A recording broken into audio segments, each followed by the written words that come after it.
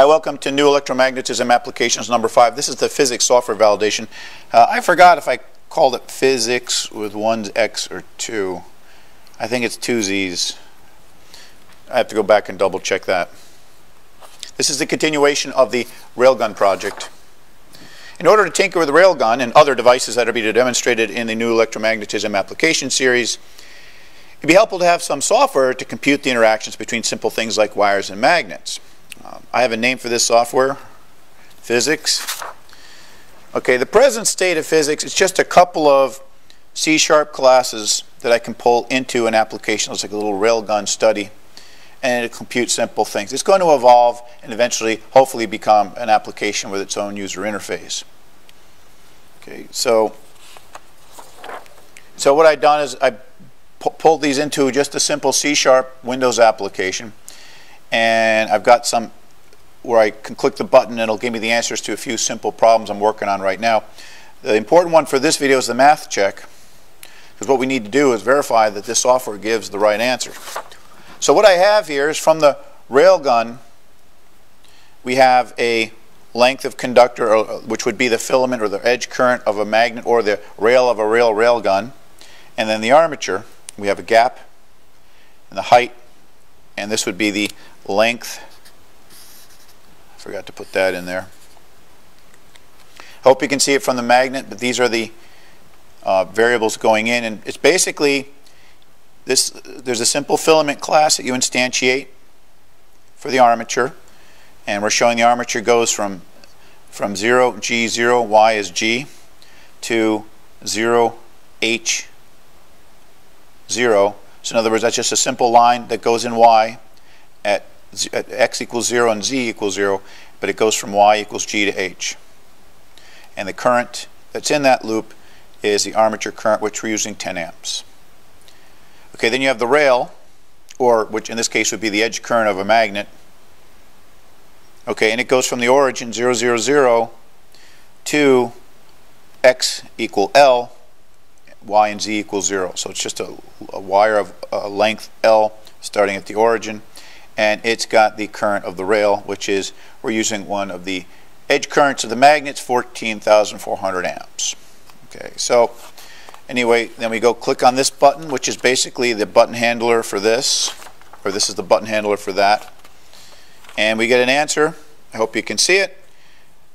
It says 46.3 millinewtons is acting on the armature. 43.6 millinewtons. So we have to validate the usefulness, for one, to validate that that answer is a correct answer, so that making sure that there's no error in the coding and that the numerical algorithms properly reflect new electromagnetism. And then the next video we're going to do a physical experiment involving actual magnet, loop of wire, current source, and a force sensor. I'm done with all this. I'm still working on the force sensor. That should be done in 2 weeks. And then this little tabletop experiment will validate that the software and are useful at predicting what we see in reality, allowing us to simulate various railgun designs before we actually select a design and build it. So this is going to be a long, boring process right now, where we're actually going to derive the equation for this system using the second term of new electromagnetism.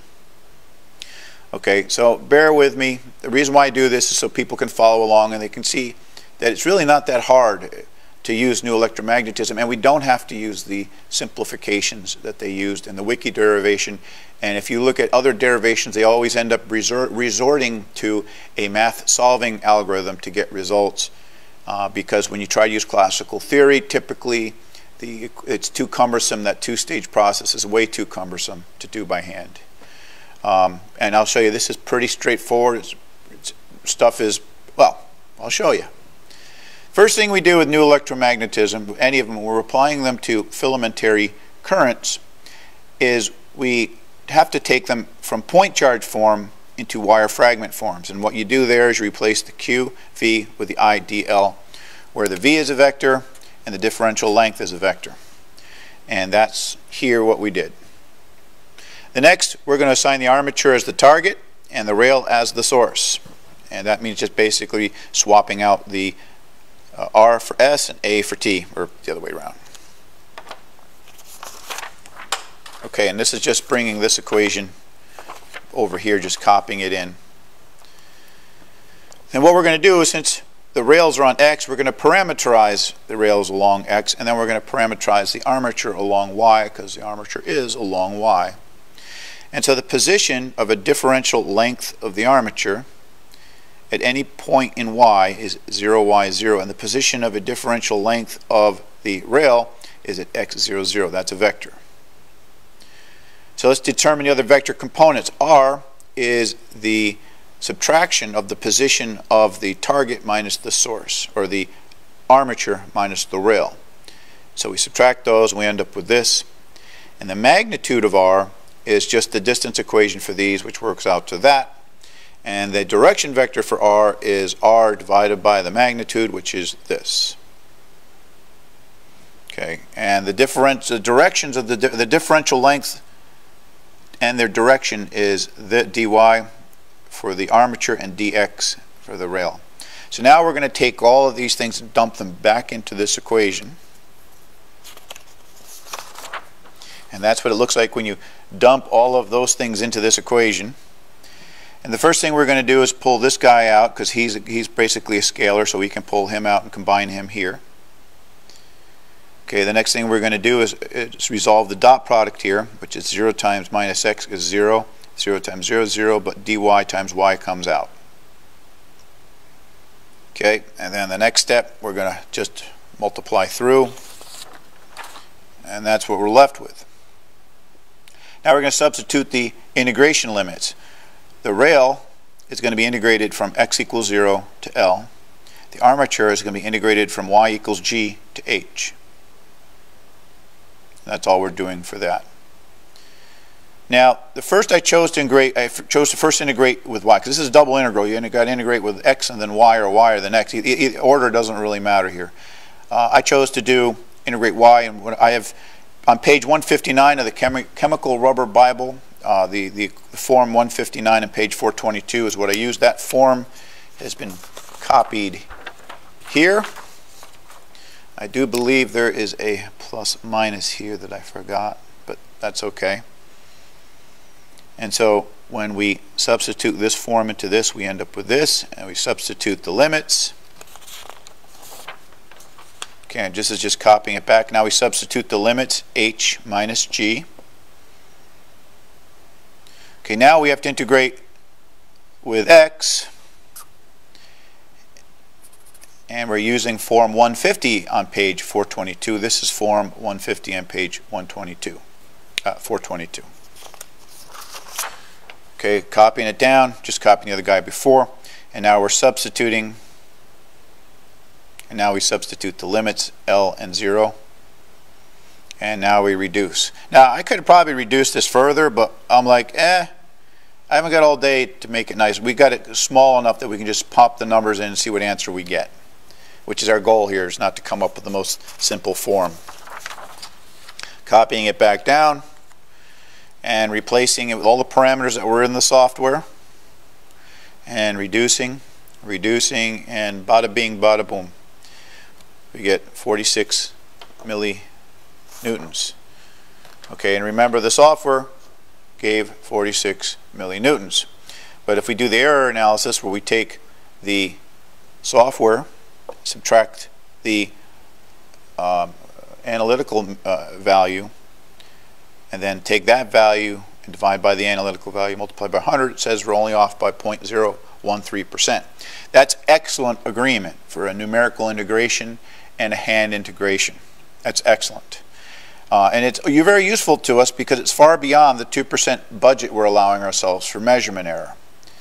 So there's no way with the instruments that are only going to be accurate to 2% that we're going to see the 0.13% error from the software. So we're in good shape here. So let's do a comparison between the previous video. If we use the wiki equation from the previous video for this geometry, not using magnets of course, just using the example in the previous one, we just had 100 amps for the rail and 100 amps for the armature. Okay, but we substitute the same values, the equivalent values we used here, we end up with 3.2 newtons. I'm sorry, 3.2 millinewtons. But in the new electromagnetism result, we only computed the current for 1/2 of one rail. In other words, we computed for this rail acting on the armature. We still have to compute for the current coming before. Because remember, the magnets have current all the way around, whereas in the classic rail design, the current is only before the rail. In the magnets, the current's there all the time, and it's in front and back on both rails.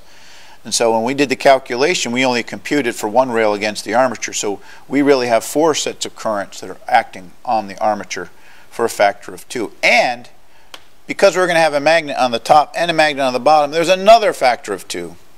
So we should have 4 times 2.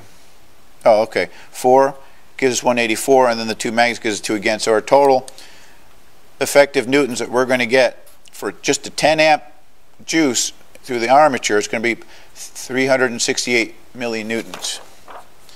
So if we compare 368 millinewtons to the 3.2 millinewtons of the classical way of doing things, we already have an improvement of 115 times. Okay, so that's approximately 100 times the force for 1/10 the applied current, for an improvement in efficiency of a factor of 1,000. How about them apples?